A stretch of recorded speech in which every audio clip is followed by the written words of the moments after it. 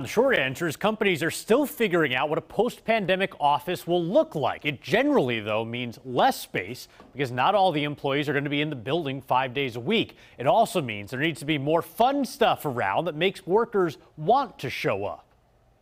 The office that Mark Potts' DPS Group Global works out of helped get this Kansas City arm of an international company off the ground. But once we got here,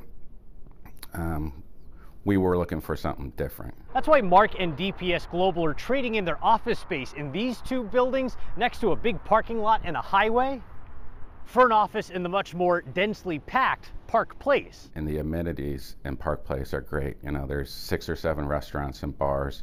There's an ice cream shop.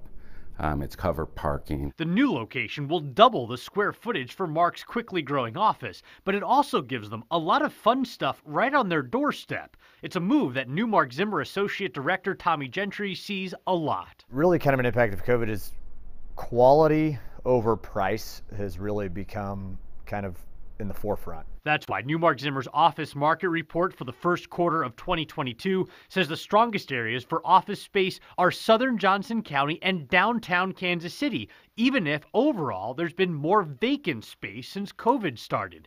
He says companies are rethinking what they want, moving to places with more features inside and attractions nearby. The buildings that are going to be winners down the road are buildings with more amenities, more reason to draw people in rather than push them back into the office.